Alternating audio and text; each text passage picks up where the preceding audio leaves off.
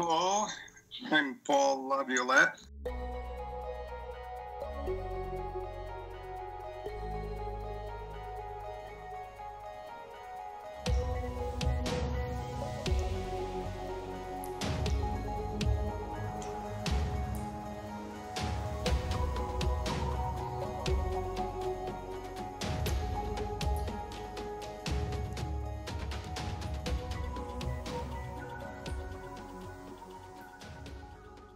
People tend to put concepts into boxes, and the superwave idea can't be easily put in a box. It's quite complex and complicated. People tend to think that I am proposing exterminations of animals on the Earth by superwaves, and I'm not. All the superwave does is it brings cosmic dust into the solar system, and that's the problem, is the dust.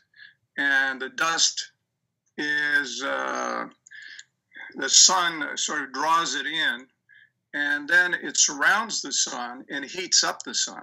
The star is going to get very aggravated. It's not going to be like solar cycles, you know. It's going to be continual flaring, causing more catastrophes than meteorites and comets hitting the Earth. They occur more frequently. Core explosions, they call them, galactic core explosions. They occur cyclically.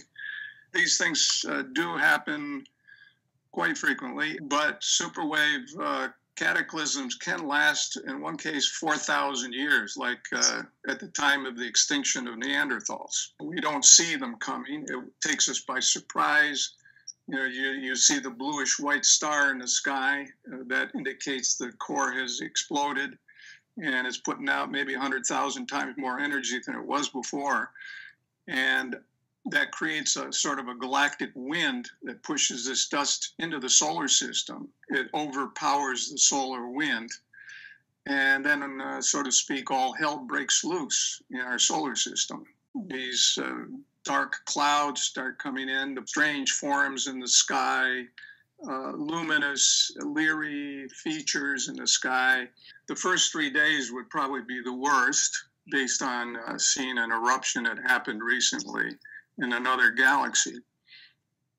So you should try to get cover, you know, tunnel or somewhere underground to escape the radiation, because, you know, superwave, it's not as bad as the sun, but it can pack quite a wallop for radiation.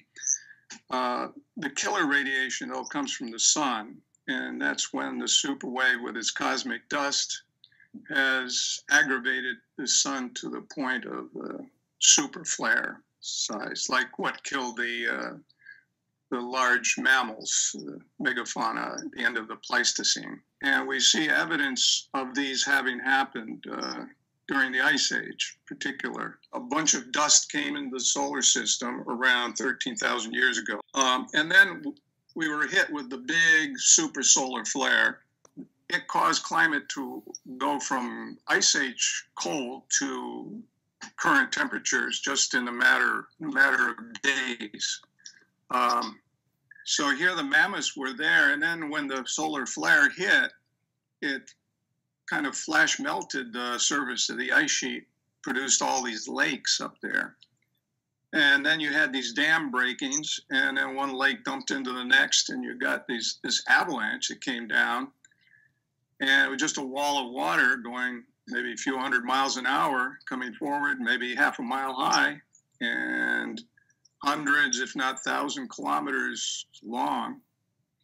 And anything in its wake would just get pulverized and deposited, bones and everything. Magnetic reversals are caused by these solar events, these super solar flares. Like at the time of the extinction of Neanderthal, that occurred about 41,000 years ago, and that reversal was very rapid. In my dissertation and then the first paper I published about superwaves, I had proposed that these reversals are due to solar flares, and these create a magnetic field opposed to the Earth's magnetic field.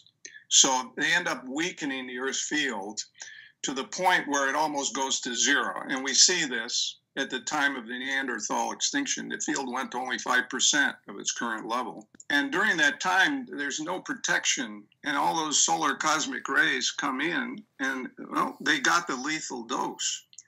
Now, why we, the humans, managed to survive, maybe we stayed in our caves. It happened at the time they died off was right at the time of the biggest superwave event in the last 100,000 years. I mean, it's the highest beryllium 10 peak in the record there. And in Earth Under Fire, for example, I study flood myths from all over the world, myths about the sun burning the Earth, about the people going in caves to get away from the catastrophe, and so on, stuff like that. Science still has not caught up. I mean, they're going to finally learn it a little too late when the superwave arrives, I think, which might be quite soon. But we'll see. Unfortunately, it's a very depressing situation.